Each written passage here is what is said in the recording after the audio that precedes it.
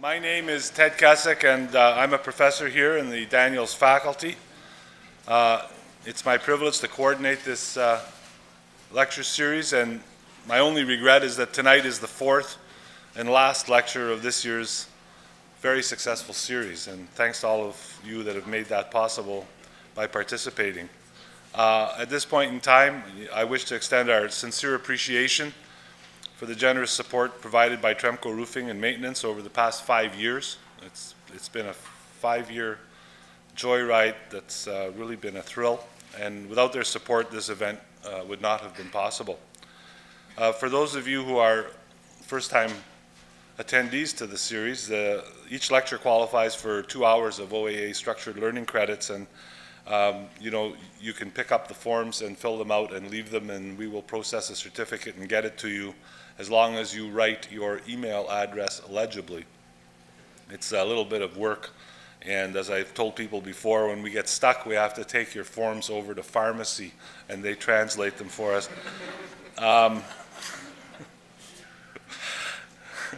Anyway, you can leave them outside when you're done. So if you haven't picked them up now, there's lots of time afterwards, and you can fill them out while you're enjoying the reception.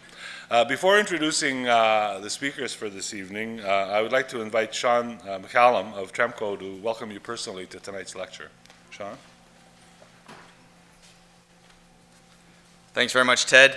As Ted said, my name is Sean McCallum. I'm the regional manager for Ontario here for Tremco Roofing and Building Maintenance. And as Ted alluded to, it has been a 5-year joyride. It's been a real pleasure to be associated with this lecture series and to see it grow over the course of these 5 years. For those of you who don't know, Tremco Roofing and Building Maintenance is a local manufacturer of high-end roofing materials. Here in Toronto, we've got 3 facilities in Leaside. We'd be happy to take you for a tour at any time if anyone wants to go through there. It's a phenomenal operation, zero landfill, very impressive, sustainable sort of manufacturing facility that we have in Leaside there. This is a subject that's near and dear to my heart. When I got hired with Tremco about 8 years ago, my focus was on green roofing in the public sector, so I'm really excited to see this. And actually, I've been to a number of these lectures, and this is, I think, the first time I've seen the word roofing in the topic. So very excited about that. We've been a part of a number of high-profile green roofs in Toronto here. I'm trying to think off the top of my head here. Paul, help me out. Drawing a blank. The YMCA, the new project for the Pan Am Games. Covenant House is a big one. Yeah, of course, Union Station, the biggest one in Toronto. And then last but not least, the Grit Lab on top of this building here. We're happy to announce we just sort of re-upped to sponsor the project that goes on above on the roof up here at the Daniels faculty, so we're very excited about that.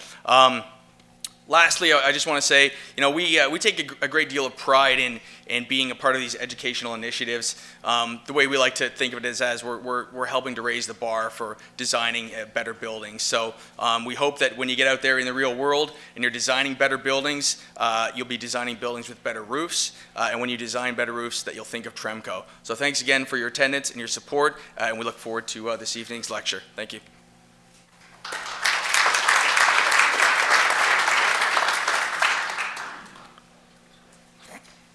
I don't know a lot about green roofs, but one of our guest speakers, who's an expert installer of them, did give me some very valuable advice. He says, when you're installing them, Ted, he said, make sure you put them green side up. And so I think that's something to always keep in mind. I didn't know that. I said, but why don't we just put them brown side up, because half of them end up that color within a few months anyway. But that's another story. I'm not talking about green roofs in Toronto. I'm thinking of other municipalities. Like my hometown of Sudbury, where green roofs really take a beating. The 3 guest speakers for tonight's panel, and you've got their information on the poster, so I'm not going to present brief bios of them, but the 3 members are Joe DeBramo, City of Toronto, and Scott Torrance, landscape architect, and Rick Buist of Bylaw. And the reason I put them in this order is that the City of Toronto came out with the bylaw. And then, of course, the landscape architect has to figure out what the green roof design is going to be. And then the baton is passed on to the person who actually has to make the thing work. And so I thought that would be the logical order for tonight's presentations. Each of them is going to make a brief presentation, and then we're going to have a panel discussion followed by an open question period. So at this point, it is my pleasure to welcome them all, and I would ask that Joe DeBram will come up to make the first presentation. Thanks very much.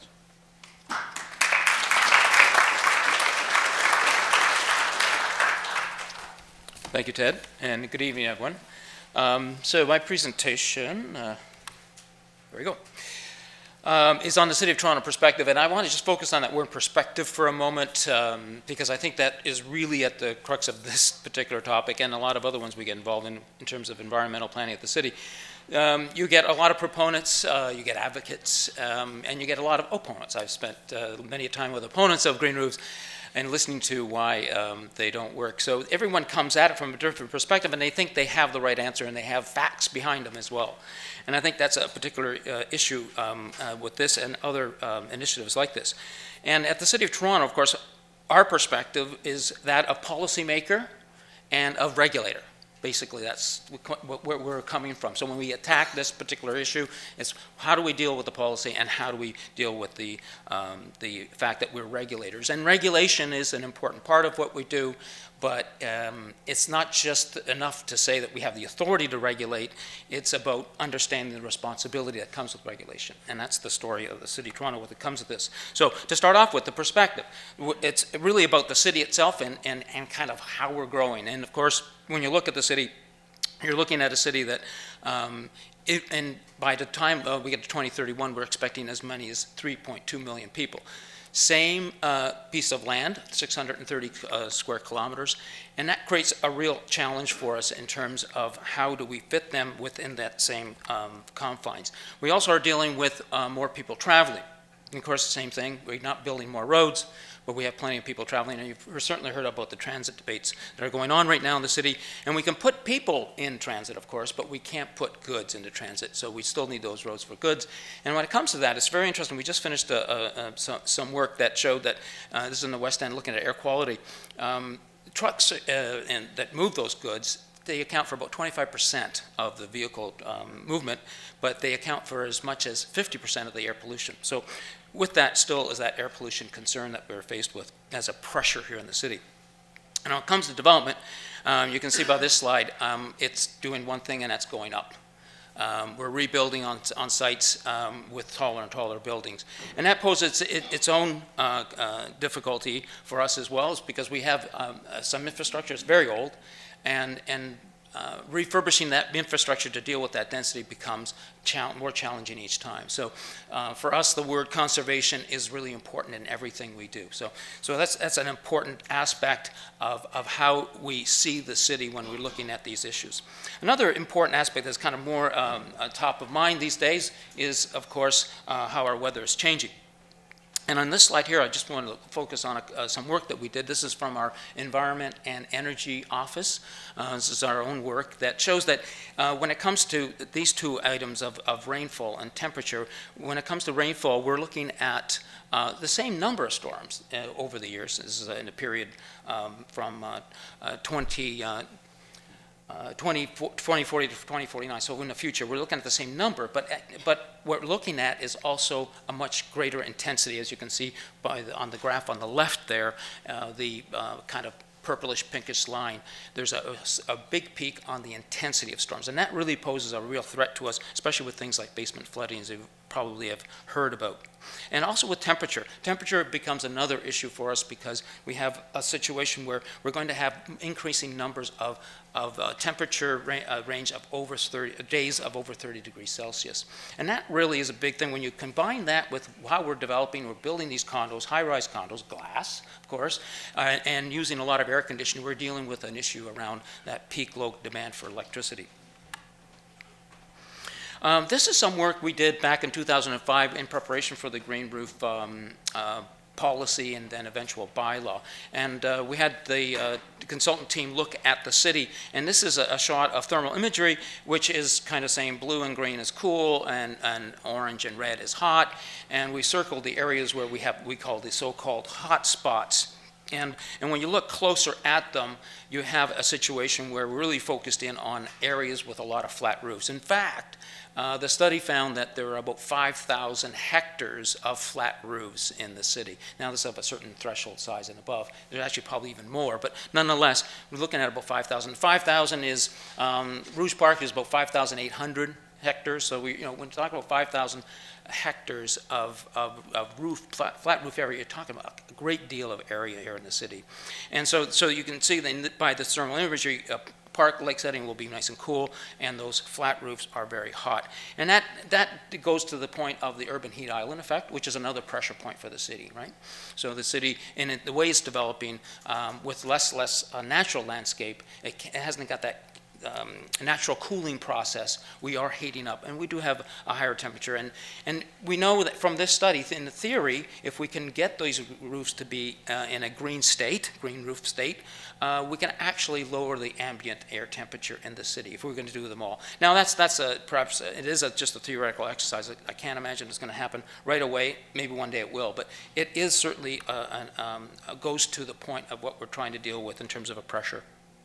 Now, in terms of our approach, so we kind of said, okay, well, we have to start thinking differently about the city. When you think back what just went through with those slides, all those pressure points of the city in terms of how it's developing and its pressures on our infrastructure and its pressures on our environment, we have to think differently and how we might alleviate those or mitigate those particular pressures. And when it came to the green roofs topic, we thought, well, this is interesting, let's look at it.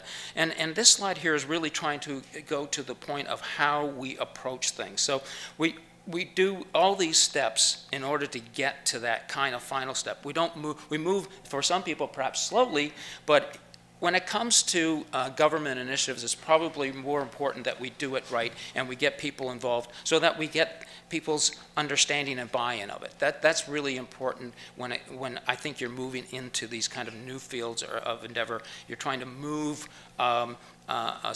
minds as well as technology. So we did a lot of consultation, a lot of research. I showed you some of it already.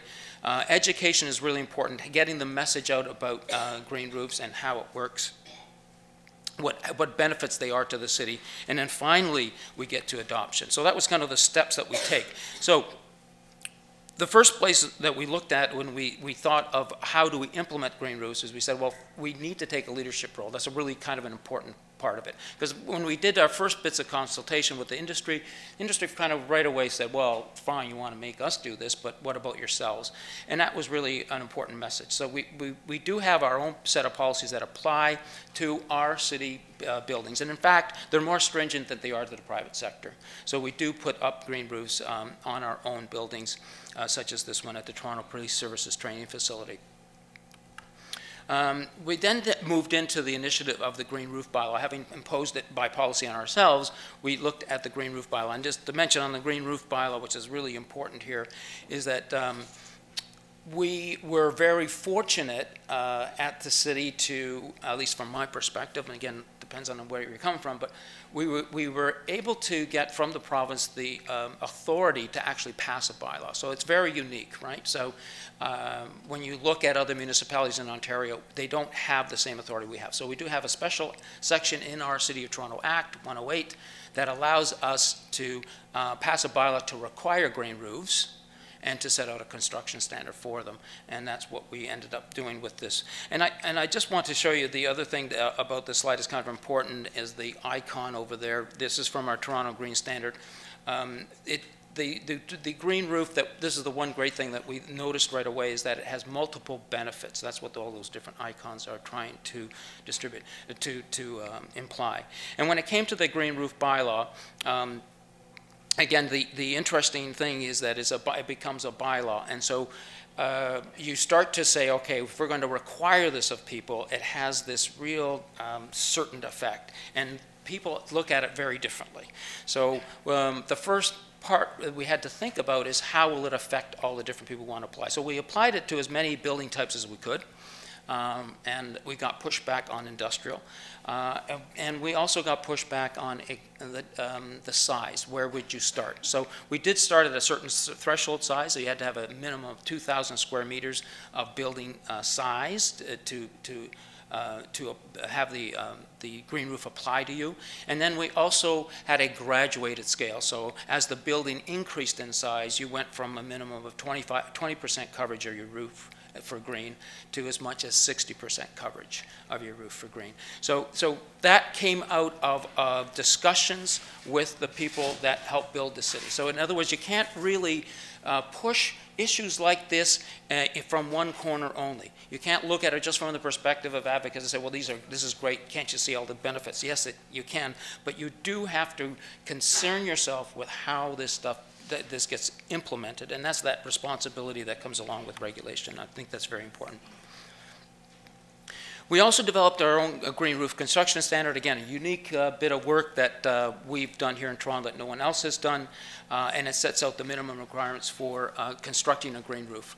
And you know, that really served a true point, because again, when you're looking at introducing something new like this, there are some people that are ahead of the curve that are involved and they know what they're doing, and there are others that are just coming to the party and they're trying to understand, well, what is it? Where do I go? And the construction standard has proven to be very helpful.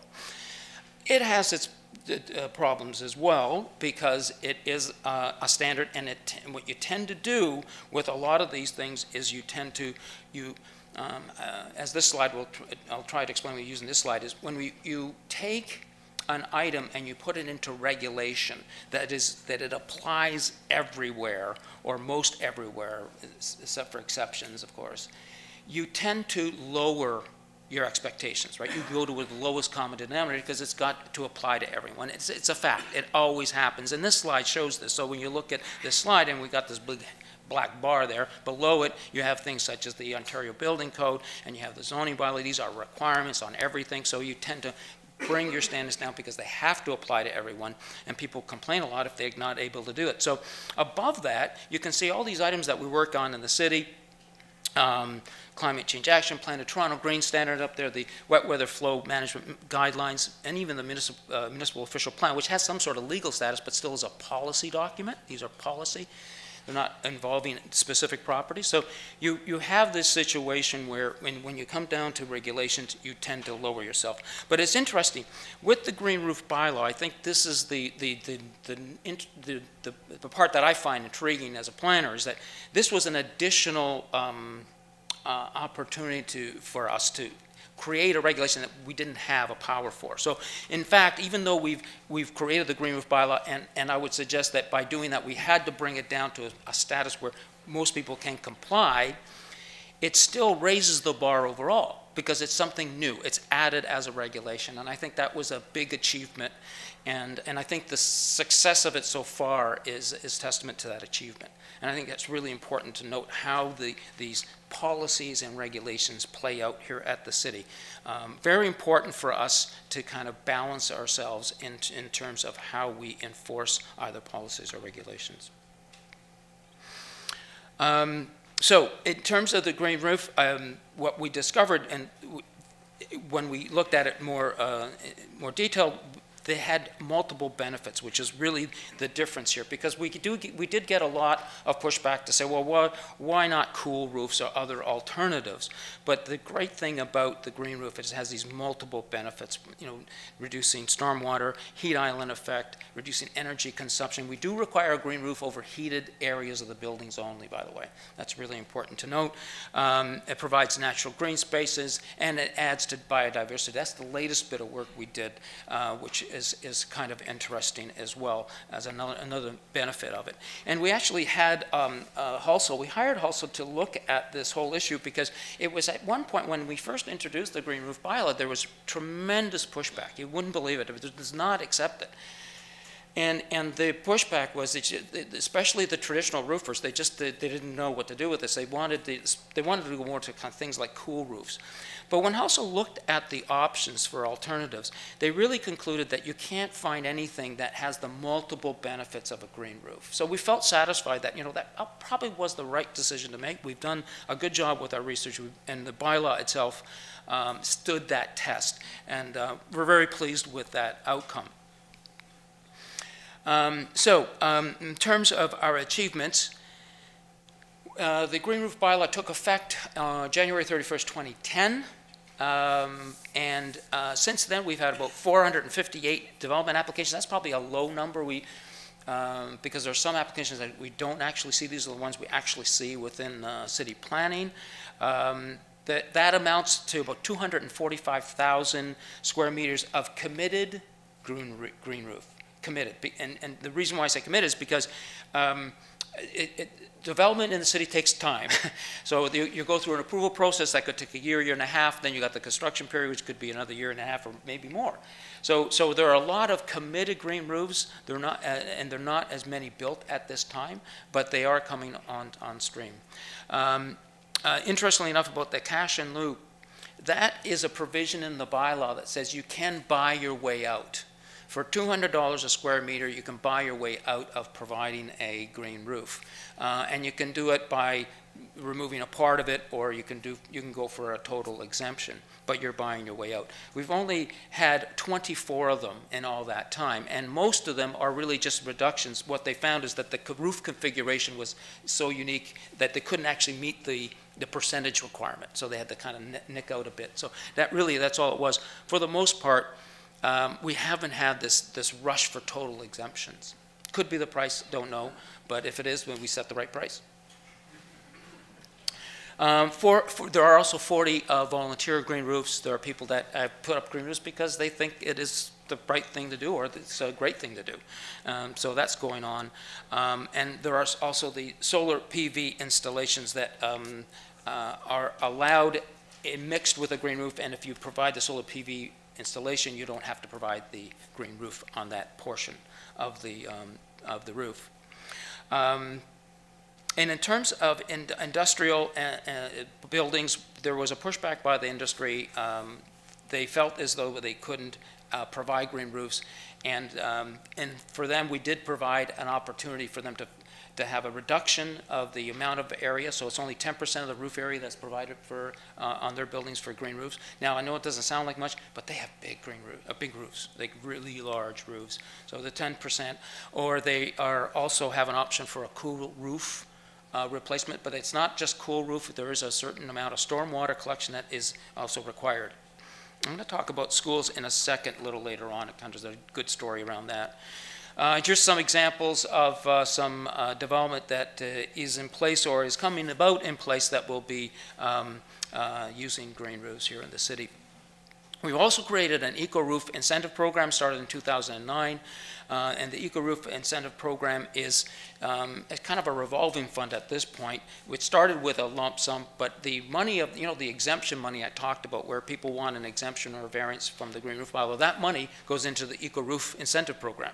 So it gets turned over, and it helps to provide incentives for the construction of green roofs on existing buildings. Okay, so you get basically you get 75.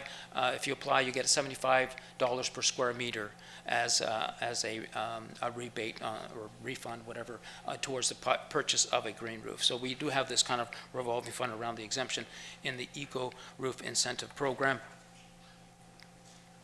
Another issue that has come up recently, and actually the Grit Lab actually brought this to a lot of people's attention just last year, and this is the whole notion of, okay, we're getting green roofs, what about their functioning, their ongoing functioning? So first of all, I should tell you that if you read the green roof bylaw itself, there's in the construction standard, there's a requirement for a maintenance plan, for example. So, and that maintenance plan essentially requires that you have to bring that out to full growth over a period of 3 years. So there is a requirement to see that it is brought to its fullest potential when it's first developed. But I think there's some concern about, well, how is this going to be enforced in the future so we don't have, as Ted points out, all these wonderful yellow or brown type of green roofs looking like they're upside down.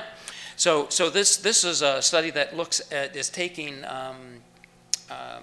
imagery. It's, what was the, I forgot the, yeah, no, it isn't actually. No, sorry. Have to look at my notes. Four-band imagery and 8-band imagery. Are you guys familiar with that? Anyone? 4-band and 8-band imagery, which looks at, so we've hired a consultant to look at the green roofs in a selected area between Bloor, Bathurst, Don, and Queens Quay right now is what they're looking at specifically, to see if we can create a model or method for using this to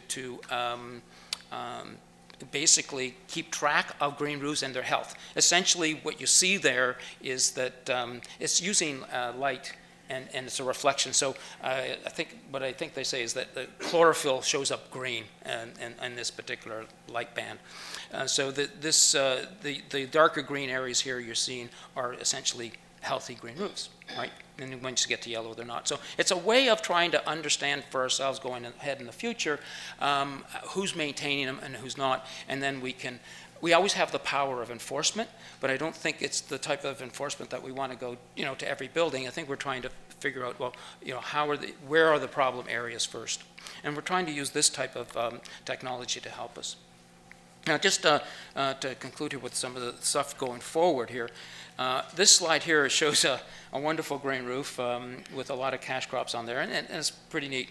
I have to tell you, the green roof bylaw wouldn't allow that. But that's interesting. So again, the reason why I point that out, though, is because there's this interesting, this is another issue, right?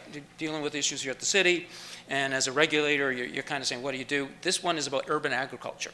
Right, so a lot of people are into urban agriculture, don't have a lot of space on the ground. People are looking to the roofs.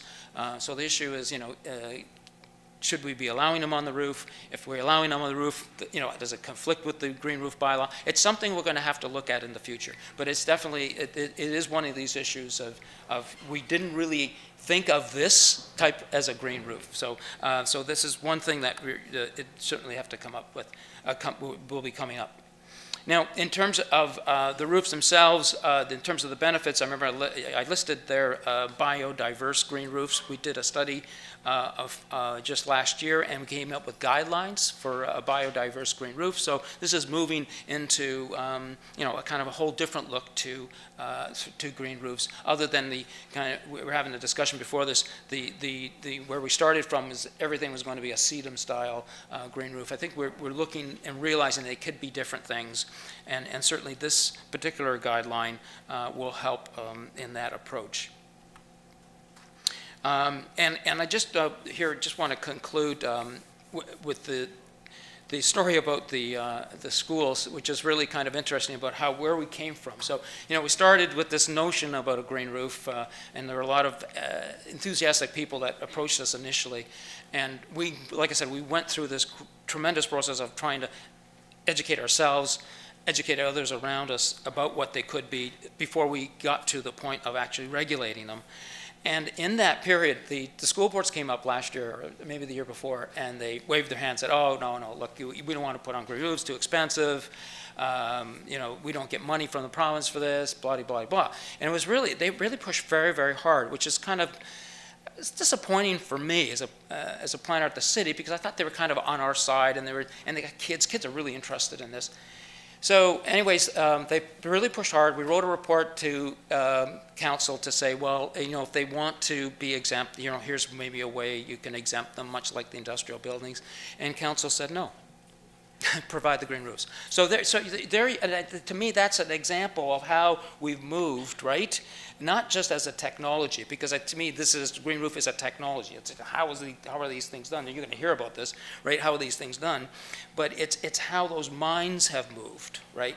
And especially those on council as to how they see it. They see a value in this. So I think that's the way I'd like to end it in terms of the city's perspective on this.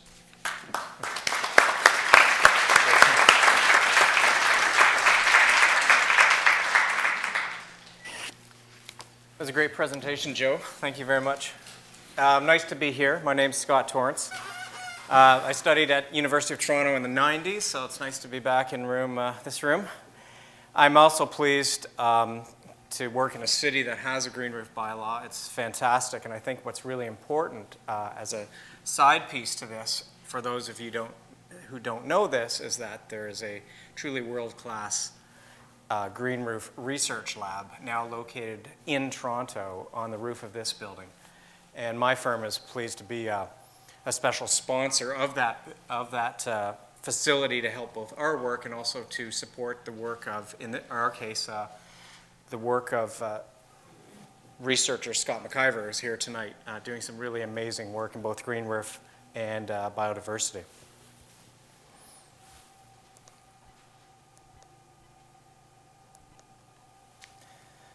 So when I was thinking about what to say tonight, I thought of trying to come across with one very simple message that I feel very passionately about, and I hope you agree with me on this. But when I was trying to come up with the approach of this, I looked to the words of Abraham Lincoln and to help get this message across. And I believe it was Abe that said, "All green roofs are not created equal."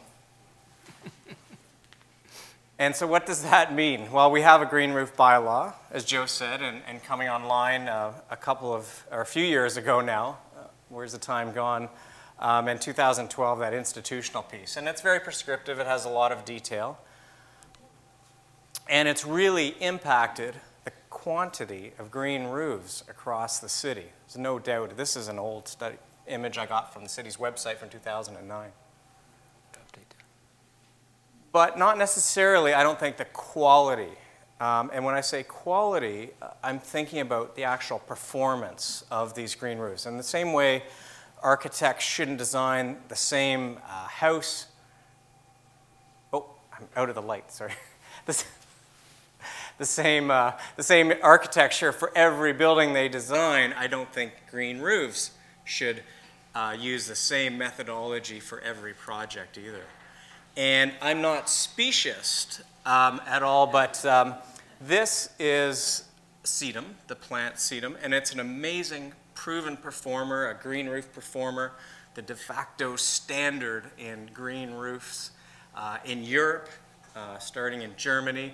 This little plant that originally grew on the steppes of Europe and has now been translated over here. We don't have any native sedums in Ontario, but it's a really tough performer. In fact, this picture is from the roof, and brilliantly, I think Rob Wright put these mats on here, not as part of the main research facility, but left them right on the membrane of the building, and they are doing just fine 4 years later, day in and day out, without any irrigation, with about, I don't know, 19 millimeters of growing media.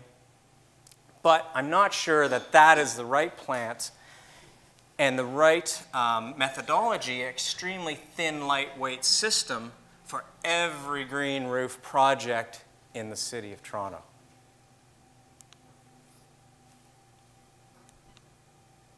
Does anybody know who this is? Anybody? Grasshopper? It's the emerald ash borer. Pretty guy. The emerald ash borer only eats one kind of plant, one species, or genus actually. Does anybody know what that plant is? Very good. This little thing has eaten millions of ash trees all over North America and Canada, or sorry, United States and Canada, causing unbelievable destruction. Came over from Asia and has wrecked massively in our province. So one species can really be hit. So that's why we want to at least think about mixing these things up a little bit in terms of species, and I'm going to talk a little bit more about that. But in terms of design, every green roof should be considered the same way we consider a project at grade on the ground. And these are the standard things that we want to look at when we're trying to figure out what kind of plants to use, what kind of soil, how much of it. And these are two of the really key ones here. You know, what's the program? What does the client want? What does the builder want? And the other one is really important too, especially to that guy right there, the budget. And the budget varies. But what's also the context that the green roof is sitting in? This is a project that's adjacent to a lot of apartment buildings, thousands of people that actually look down on it. It's adjacent to a river valley. And then starting to look at, those other things. Shadow is a huge impact. Some of these green roofs can be in shade full all the time because of where they're located. Wind is another massive impact that totally changes the growing conditions. But through some of the research, and amazingly Canadian research that is before the time of the Grit Lab, but getting Canadian research was so fantastic early on, showed that we can actually increase the performance of green roofs in all these areas by simply using more than one type of plant. And by doing that, we also have the benefit of adding more species that are actually supported by this variety of plants that can be used. So the amazing thing for me about green roofs, I think Joe mentioned this, that there's so many different impacts, positive impacts that these things can have. And if we maximize these inputs, we can actually maximize the performance in all different areas. So I was pleased to be retained by the City of Toronto to develop the guidelines that Joe mentioned. So I just wanted to talk about these a little bit and through the lens of some projects that are actually pre-green roof bylaw and to see how they kind of stack up in relation to these. But I wanted to give you a quick overview of what's in these. I've actually brought a few copies with me. If anybody wants, you're more than welcome to help yourself, but they're available on the city's website. This is a team that I put together, and we had a lot of discussion about what biodiversity should be and how it should be approached in terms of a green roof bylaw. A very diverse kind of group ourselves, from a specifier and a contractor to a couple of scientists. But we ended up making it as simple as possible. And that really helps me as a specifier as well. But I think we wanted to keep it really simple. We came up with 8 simple strategies to increase the biodiverse performance of a roof. And if you were to ask me if you could only do one of these strategies, which one would it be? This one is the one that's really magic, is increasing the depth of the growing medium. If we go from 4 inches of growing medium to just 6 inches, just 2 inches, 50 millimeters, the type and diversity of plants that a green roof can support increases exponentially. But there's other things too. We need to change the composition of the growing medium and not only just use one type up there. If we do, we can support all different types of insects, spiders, and even birds that like these different kinds of growing media. So trying to think about how to use those things. Varying the topography. So in some cases, we can actually get a tree growing in a small little area. There happens to be a column under here that will support this tree as it grows larger. Provide microclimates. Simple little things to vary the types of plants. There's always going to be some shade or sun depending on which side of this log you're on. And that's going to support different kinds of flora and fauna. Diversify the plant species. So sedums are one type of plant species, succulents, but if we can integrate woody shrubs and forbs and grasses, we're going to increase performance in all those areas that I showed you earlier.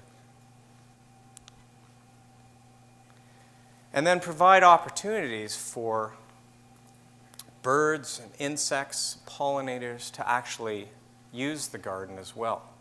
We know the value, or we're really starting to talk about the value of ecosystem services and what a benefit that we get for free out of these things, but how we're impacting them so much through our use of pesticides and reducing and degrading the amount of habitat that these species have available. And then provide nesting opportunities. I used to think of just tree or bird houses, but bees like to actually, they can live in this little thing, but they can live in this log and live in these boxes, live in that brick. So thinking about how we can provide houses and places for insects and birds to live and reproduce. And a key one as well is actually providing water in some way. This has a huge impact on the kind of life that is brought to a site. When you add water, you wouldn't believe how many birds you will see in this area. These things, though, are enhancements, and enhancements usually mean more labor and often more materials, and that relates to more cost. So how, if I'm trying to maximize my profit, how am I going to do these? What's going to be my incentive for actually doing more? We have to be creative, and we've done a lot of these things are pretty simple. But a couple of things that I think the city is doing, which I think are really interesting, one of them is the new Toronto Green Standard, which is a fantastic standard that we have in the city of Toronto, and Toronto's really to be commended for it, is if you go for a tier 2, which is second level, it's kind of like going from LEED silver to LEED gold, you can get a rebate on your development charges. So that might be an incentive. I don't think that's the only one. We're starting to see more of our development clients being interested in that. There is a fantastic eco-roof incentive program that Joe mentioned, and I'm actually pleased to be the first residential recipient of that program.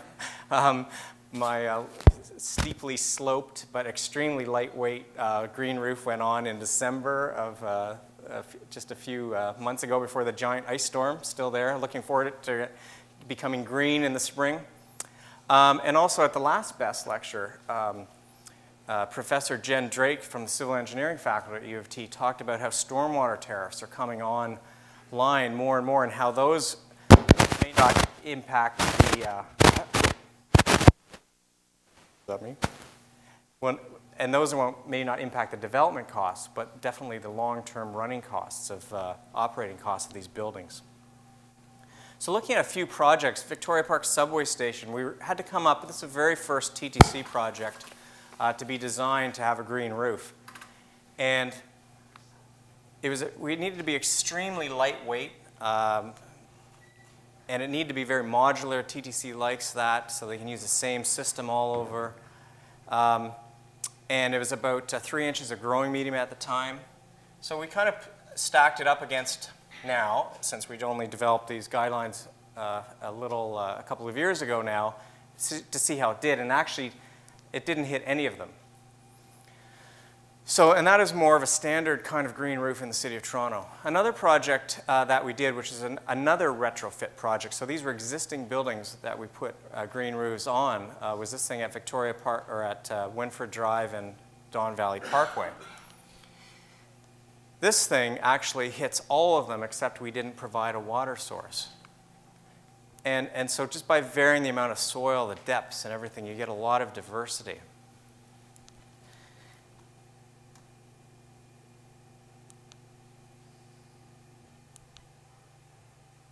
We need to think about how people interact with these things as well. Somebody came up to me and said, wow, did you have something to do with that building? I used to look down on this horrible roof all the time, and now it's this beautiful garden.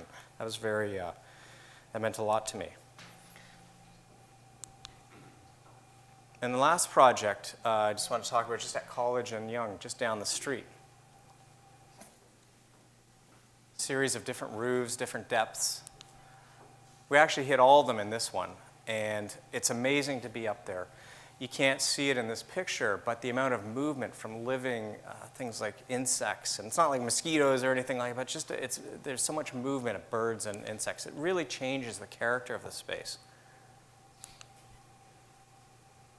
And being able to introduce native plants that, now people can experience native grasses and wildflowers in this dense part of the city that they wouldn't have that opportunity to regularly.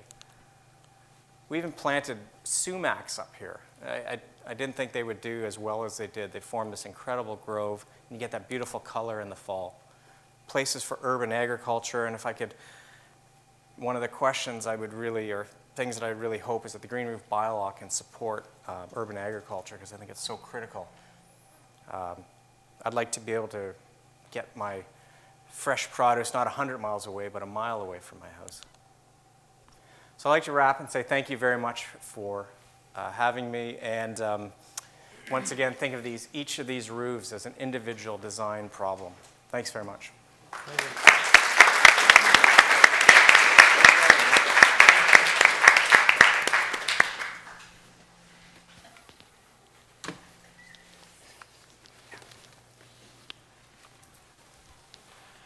Thanks, Scott.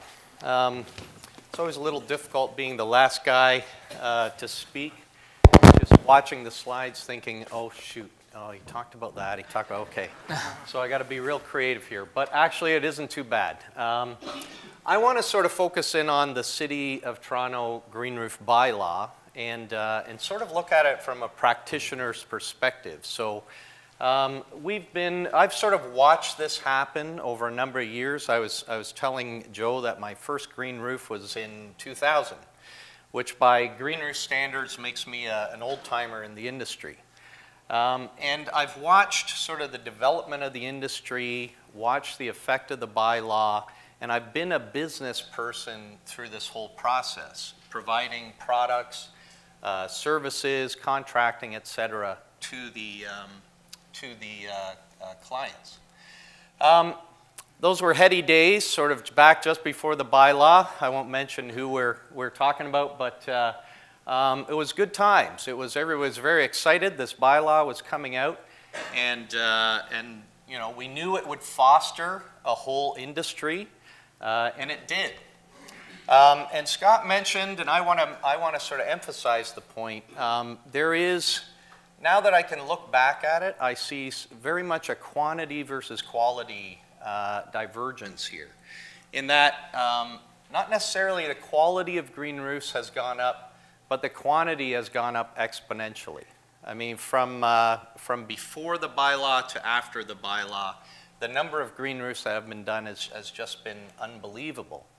But I think that when the bylaw was first created, I think we need to actually think about what economy was created and what performance are we looking for to create that economy. So one type of economy that was created was just basically it pushed a lot of people into a new industry. So a lot of new businesses were started, a lot of green roof systems were created, a lot of economy around green roofs was created.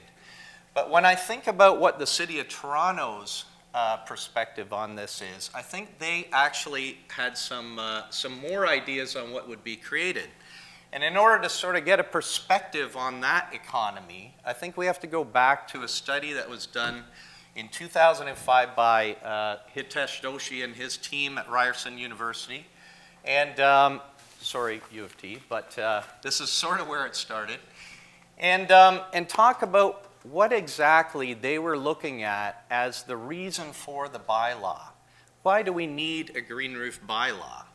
Well, it was largely based on, or this became the background for a lot of the City of Toronto's impetus to create this bylaw.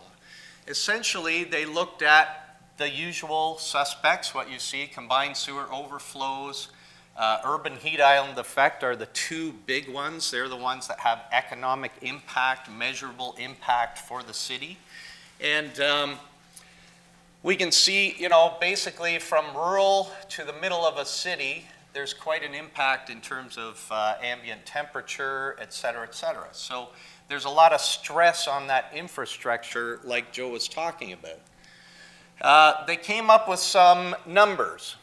And I always find these numbers interesting because they're usually big when you're talking about a big city. So we were looking at initial savings of $118 million regarding stormwater, $46 million in savings regarding combined sewer overflow, et cetera, urban heat island effect, you name it, all these catchwords that are associated with green roofs.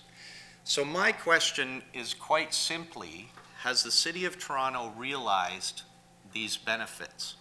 So taking the economic benefits of basically spawning an industry, let's look at if we've gotten the economic benefits out of green roofs according to the performance we're expected to get to create those kind of numbers.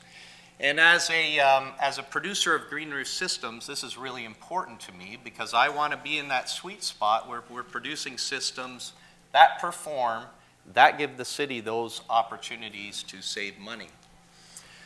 So what constitutes performance in a green roof? Well, there's a whole range of items that we can look at. And Scott actually showed a lot of them in that list of 8 or 9 items that he had there in terms of biodiversity. There's just simple aesthetics. It's generally nicer to look at a garden than it is a big aggregate roof and or aggregate covered roof. Generally, that's just an aesthetic thing. It could be a usable landscape where people can go out into pathways, they can enjoy it. There's a whole lot of things. We have the biodiversity argument about allowing pollinators, corridors through an urban jungle. Those are important things for fruit farmers and those in agriculture. But the 2 big ones, as I mentioned earlier, are related to water and cooling, water and energy. When someone looks at a green roof like this and they're thinking water and energy, I don't think this is what came to mind. Neither this. When the plants aren't performing, when things aren't performing correctly, you know that you're not getting the performance that you're expecting to get out of that green roof. Now that's obvious. Those are 2 obvious failures. But how about these? This is actually a roof right here on the U of T campus, and it's a whole beautiful roof of colorful succulents. Moving sort of up the stratum, this might be what you would call a semi-intensive or maybe a blended planting where it uses some succulents and some other wildflower type species. What does that produce for you in terms of economic performance? Lastly, this is just simply a wildflower meadow in Edmonton. What did they get out of this roof in terms of those 2 major areas, which is cooling and stormwater? Well, you might be surprised to see that that beautiful, colorful roof on the campus here at U of T holds about 0.2 gallons per square foot of water. Moving up, the next roof I showed you holds about 1.1 gallons per square foot of water. Forgive my imperial measurements. I'm still not quite into figuring out how to do it in metric. But lastly, this is a system in Edmonton holding 3 gallons a square foot of moisture in the system. Essentially, the way a green roof is constructed is directly related to how much stormwater it's going to hold, what kind of species it's going to be able to support, and thereby how much cooling benefit you're going to get from the plants. So to back up, sedum, which is that common green roof plant, which Scott demonstrated by showing that mat on top of this roof here, it can survive incredibly tough circumstances, low moisture environments, low nutrient environments. But is it the plant that you want to achieve the kind of stormwater mitigation and cooling benefit that the city wants? No, because sedum is a very particular plant that actually holds its moisture in during the hottest times of the day and releases it in the cool of the night, making it a very efficient plant water-wise, but a very poor plant for cooling a building, because cooling for the most part is achieved by transpiration out of the plants. So when we have moisture released out of the plants, it creates a cooling benefit. Moving to this one, what's the difference? The difference is in this particular rooftop, you have a more rich media profile for the plants to grow in, and you have essentially a meadow type planting. which is going to, number one, hold more water, and number two, allow the plants to utilize that water more, creating a higher cooling benefit. These are the kind of things that I was looking at many years ago, and I know when they started the Grit Lab project on this rooftop, I was saying, boy, if there's something you could study, it would be this, because this is the kind of roof that creates real economic benefit. Now, aesthetically, some might say, well, I really like the looks of this one. And others will say, I really like the looks of this one, and you're always going to have that different aesthetic standard. But in terms of economic performance, the research that's going on right now makes this argument irrefutable. It's very clear which type of roof creates a better performance in those two areas of stormwater and cooling. So let's talk a little bit about research.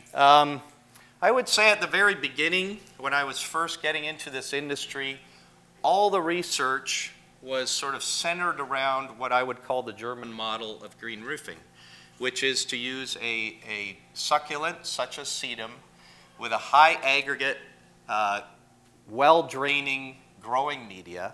The two were a perfect marriage for a very safe green roof, meaning that it will be, you could neglect it to a certain extent, and it wouldn't cause a lot of trouble. But in terms of stormwater performance and cooling, was it the best option on the table? Well, the first little research project we got involved in was down in Atlanta at Emory University, and they wanted to compare a number of different systems. This was the only meadow-type system there. I spoke to somebody recently who has actually gone and visited the project, and this system is almost completely dead. This system is barely surviving, and this system has been thriving once they got it past that sort of initial establishment phase. This is all native wildflowers, plants, forbs in that region. Moving up through the U.S., so it's important to understand how plants react in different regional areas. This is the City of New York Parks and Rec building. It's their main building. What they've done, they're pretty smart. They actually got about 10 manufacturers to all put green roof systems on their rooftop. So examples of different systems on their rooftop. And we had an opportunity to put 2 of these on, and they made it part of their volunteer labor program, and it was really quite a wonderful experience.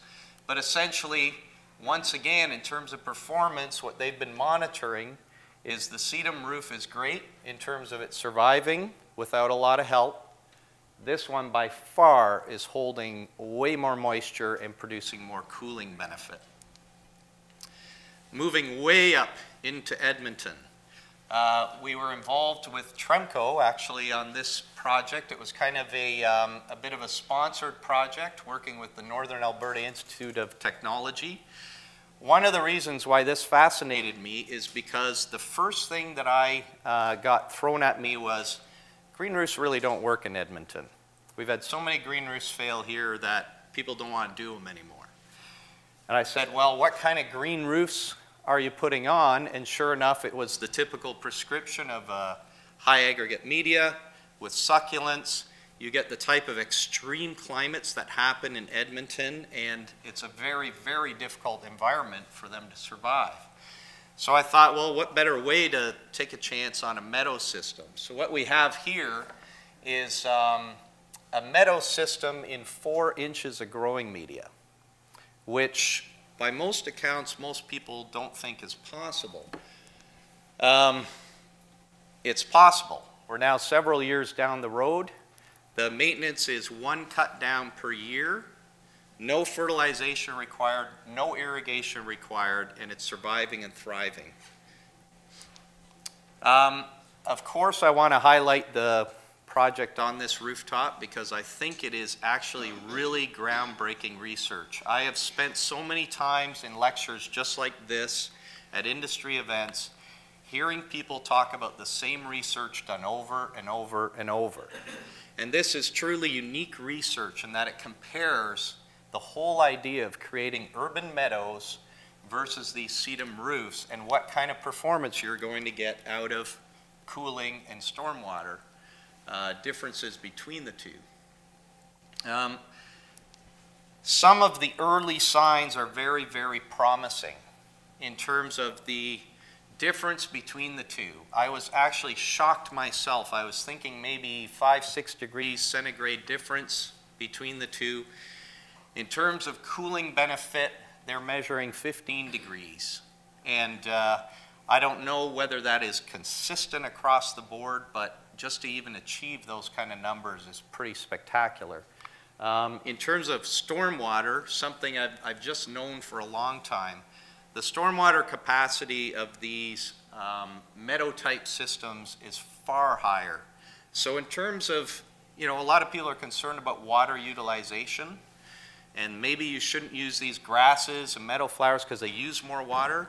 Well, you also have a media that you marry it to that holds more water. So you're capturing more of a rainfall than you normally would. So one of the, an interesting statistic is we have played around with different media, and we have created systems that are 6 inches deep that'll hold a 100-year rain event in the city of Toronto.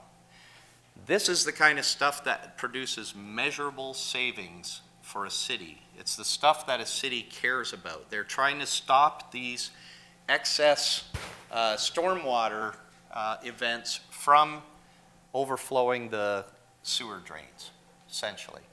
And because essentially when it overflows, then we get all that effluent just going right out into the lake, causing algae blooming and all kinds of nasty things that come from that. So the city is very, very much interested in holding water and stopping this stress on their system, and this is one way of doing it. So if I were to say anything, and being the last guy, I think that the bylaw was a great start. It was a fantastic start. It burgeoned a whole industry.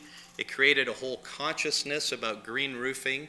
But I think we need to take the next step now. If the city's going to realize the benefits economically that they initially wanted, we can't get into sort of a greenwashing idea where we're putting any green roof down, no matter what its performance level, and calling it a day.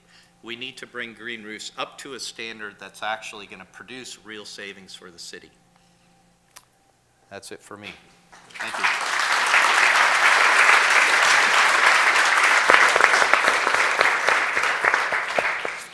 I'm going to invite the speakers just to have a seat here, because that way you can see them. And I've just prepared some questions, and I'm going to get the first dibs on asking them those questions. And then I'm going to open it up to you people, and you can ask whatever questions you like. My questions are more skill testing, I think. No maple leaves.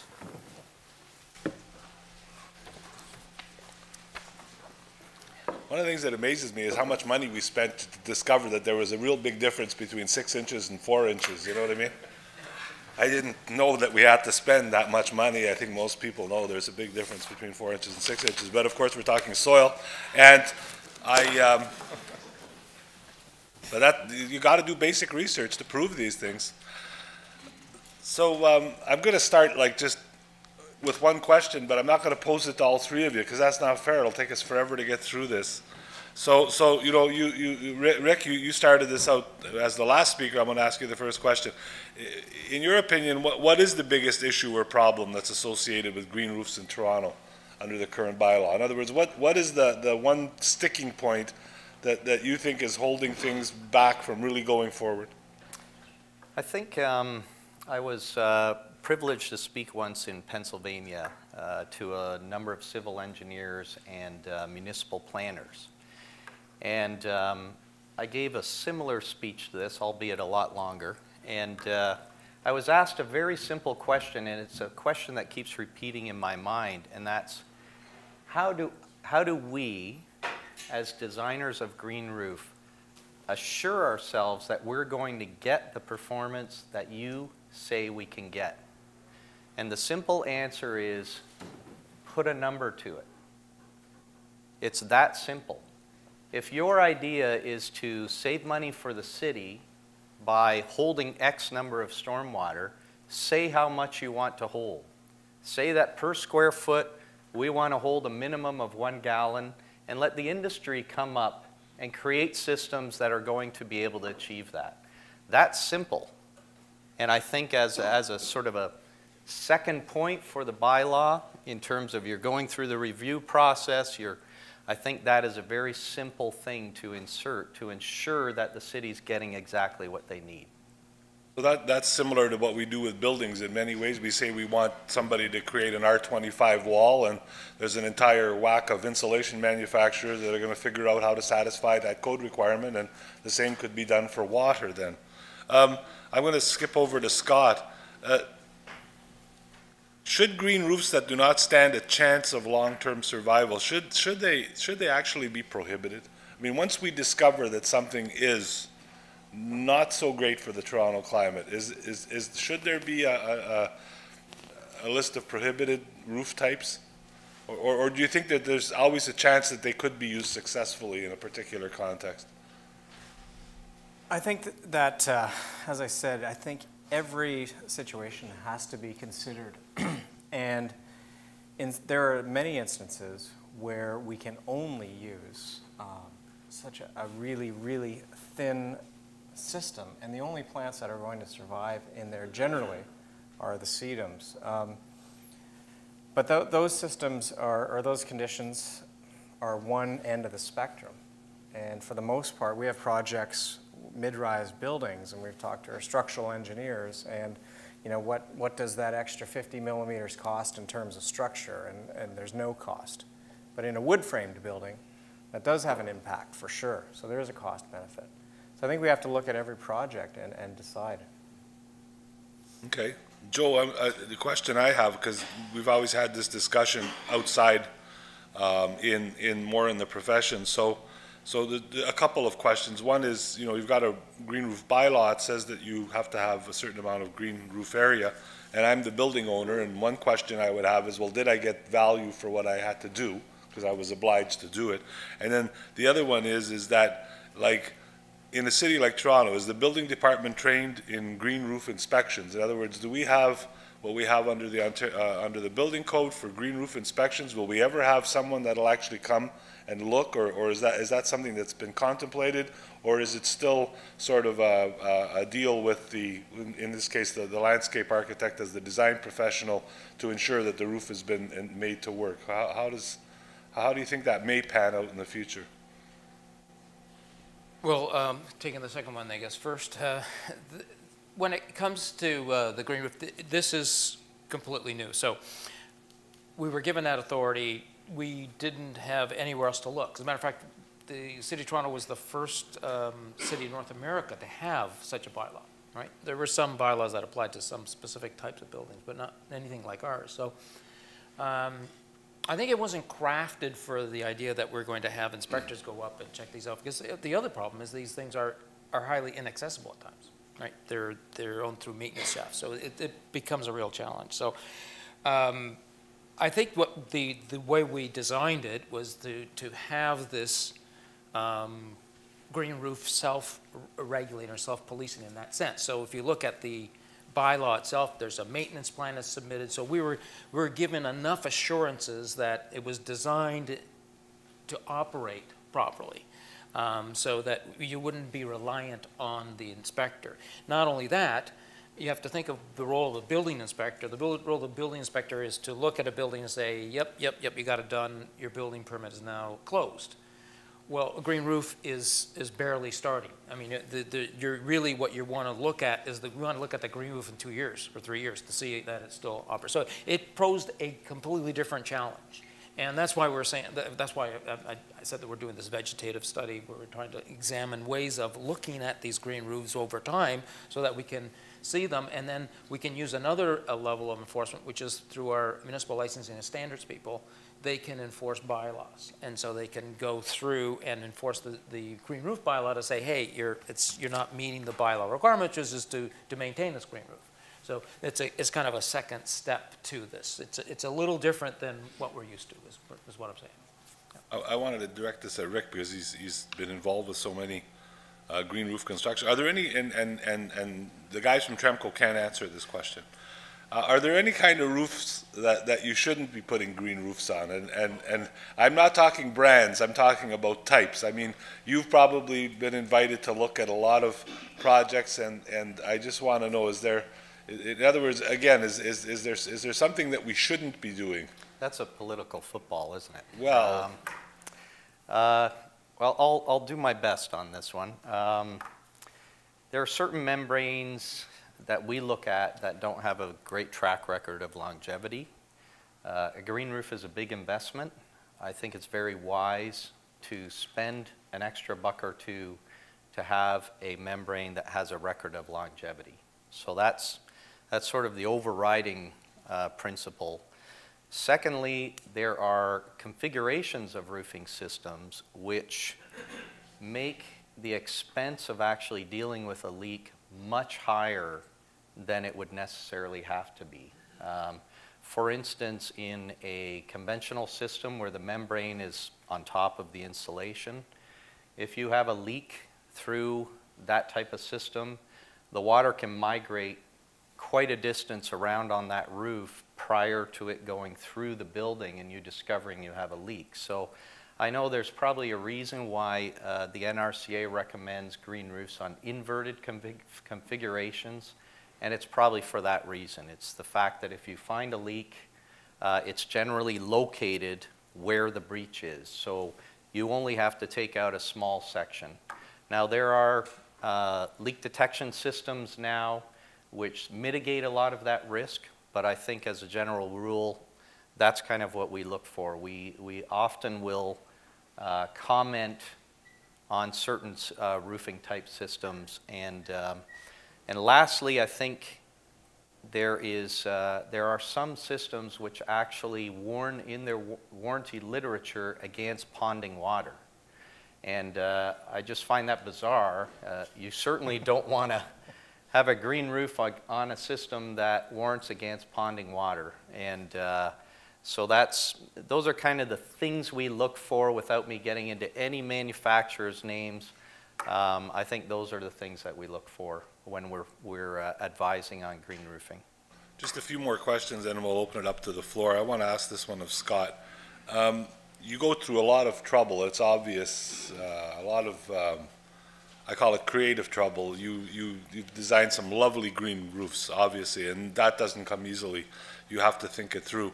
And then I guess there must be a nagging question always in your mind is whether that's is going to be properly maintained and cared for it. And is there something that you would like to see that would be enforceable so people would have to properly care for their green roofs? And in other words, are there issues like one question that always comes up is, should some form of irrigation system be mandatory? Is it optional? What's the experience you've had as a landscape architect? The irrigation question is, yeah, that's a couple sides on every issue. I'd say irrigation type is irrigation, yes or no, type of soil, as Rick talked about, organic, non-organic.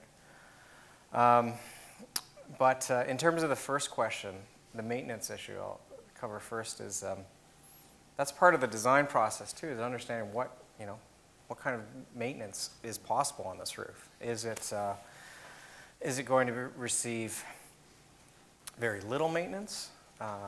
Is it going to receive unskilled maintenance? I'm seeing that a lot these days. Oh yeah, we'll just send up the building maintenance person when it's dry and there's no irrigation on the roof, they can just pull the hose out or put the sprinkler on. Well, I'm not sure the building maintenance person knows how to maintain, a lawn, let alone, kind of a complex system like a green roof. Do they know when it's dry? Do they know that, Toronto gets these drought periods when it's happened? So we need to work that into the plan and then incorporate that into the variables that we can affect. The growing media type, the depth of the growing media, how it's actually planted is really important. Is it instant, like one of those mats that I showed? Is it a tray that's fully vegetated? Is it seeded? That's a real interesting way to go about things. It can be pretty spectacular over time, but it needs a special care to make that thing successful. So in terms of the irrigation question, that's something I've changed my perspective on a little bit over the last few years. I was almost always recommending to my clients that we irrigate everything. I've received a lot of pushback now that the green roof bylaw is in. Oh, I thought the whole point of having a green roof is that you don't need irrigation or you don't need to maintain that thing. Well, yeah, you do need both those things. Does it have to be automated? No, it needs to be watered while it's getting established, just like any garden does, because these plants, you know, they don't have established root systems. Unless you have something, a fully pre-grown tray system where the plants have had a chance to grow roots beyond there.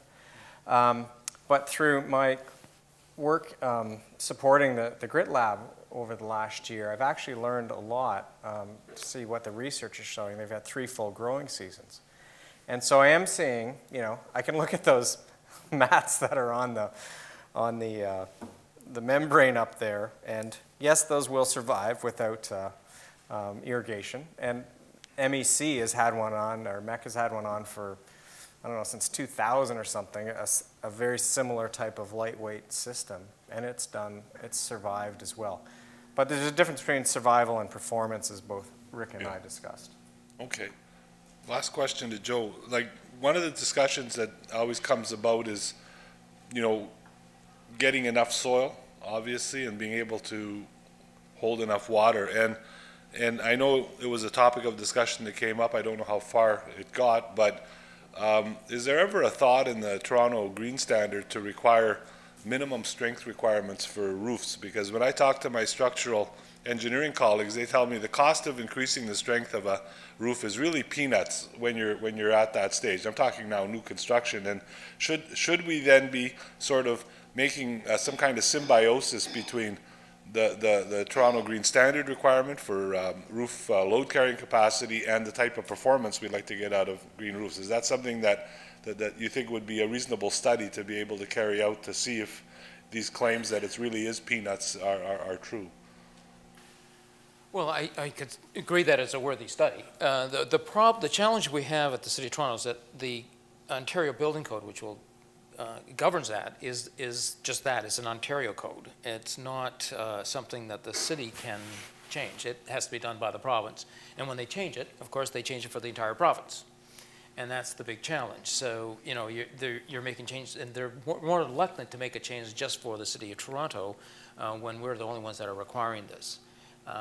Mainly because the industry, the building industry, is generally going the opposite direction. They're always lobbying to have the standards reduced. In fact, I think that's what they've done. Not too long ago, they were reduced because they thought, you know, we're not getting snow loads like we used to. So let's, you know, no, but they're going the opposite direction, right? Yeah. So you're having these two forces fighting each other, and so I think, you know, my answer has always been, why can't we have our own code? You know, I mean, but that's an even bigger battle. I don't think I'll ever see that in my lifetime. But I think that's probably the answer is to allow municipalities like Toronto to move in that unique direction. Look what we've done with the green roof. Right? We got regulation to require a green roof, and look what's happened. It's spawned a whole new way of looking at roofs, and not only an industry as well. And I think that's just terrific. So I think a lot of that could be answered if the province would allow us that flexibility to. But I guess to get back to what Rick was talking about, I guess indirectly, if you did have a performance requirement for water retention capacity, it would imply that you would have to design the roof to be able to carry that, which means you wouldn't have to change the building code, which means that you would have this nice little end run that would get you where you want to go. So I think at that point, you know, it could prove interesting. We have a microphone here that is going to go out to whoever is interested in asking the panelists some questions. We have some time for questions, and after that, we end up having a complimentary reception out in the foyer with snacks and refreshments. But is there anybody here that has? Yes, there's a person over here. Well, you know, we have this recorded, and right now it's live, and there's about 17.2 million viewers. But don't worry, just go ahead and ask your question. All right, I've got a question for the city, Mr. DeBramo.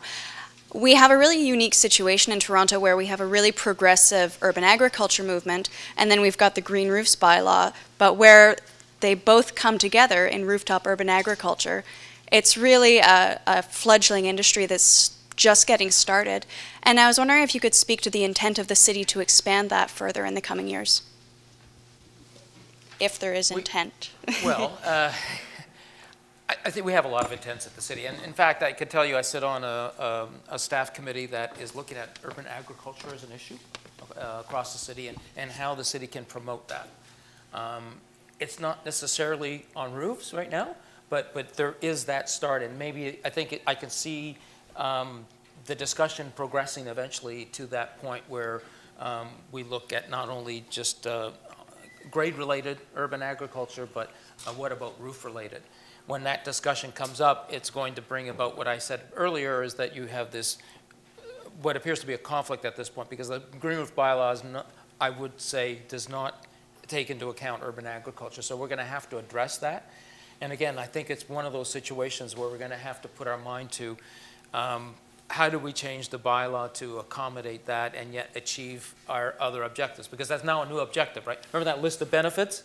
Okay, now you got at the bottom there, you're going to have growing crops so people can eat them, and that's great. But it's just how does that match up with all the rest of them? Can we do it all? That'll be the challenge, and we'll likely. I can imagine we're going to be looking at it. I just can't say that I have a timeline for you. Anybody else out there? Yes, I think we'll get a mic to you in just a sec.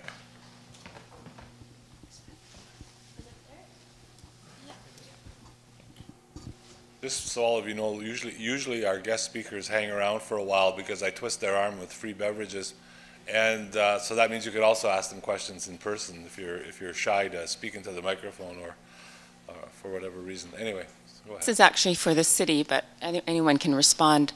My understanding is that the bang for your buck in terms of stormwater mitigation is much better for at-grade interventions. For example, let's say rain gardens.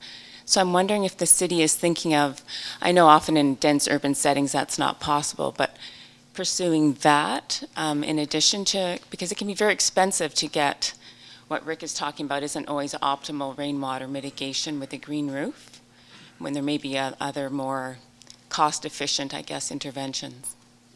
We do already have measures like that. We do collect rainwater on site. It's retained for a while. So as to be released at a later time, especially during a storm event. So we do have these measures that are built into a lot of these buildings. So we do a lot more than just green roofs. I think the green roofs is just an additional option.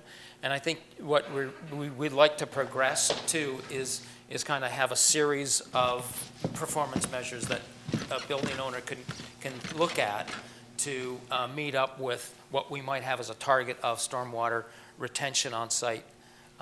Given particular rain events. That's the way we tend to deal with it. So it's not just one option, it is several options, and it already exists. Okay, well, there is one more question, and then we'll break for snacks and refreshments.